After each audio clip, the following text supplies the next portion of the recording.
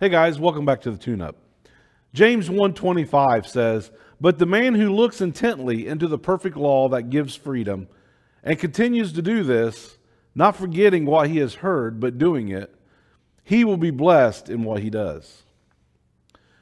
Being God's man will never be easy. But those who have passed the test did so because they successfully overcame the opinions of others. They successfully fought their own feelings and weaknesses of character, and they successfully contended with spiritual opposition.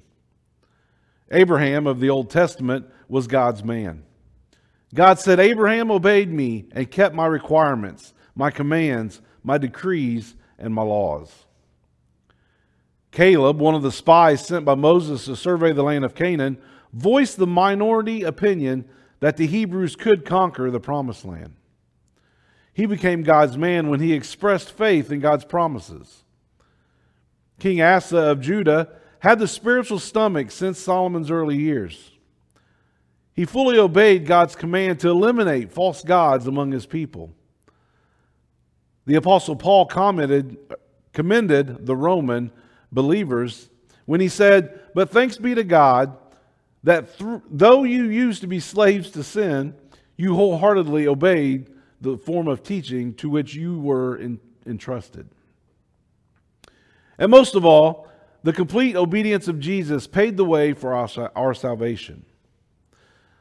When others back off, the obedient press forward. When obstacles scare others away, the obedient look for the promise and stand on it. When others question God's word, the obedient risk taking God at his word and leave the results to him. The understanding of gratefulness, an attitude of gratitude, the total appreciation and acknowledgement of what has been given to his children and his promises for the future is the catapult for obedience. Hopefully this gets you something to think about as we wrap up this week. So until next time, may God bless.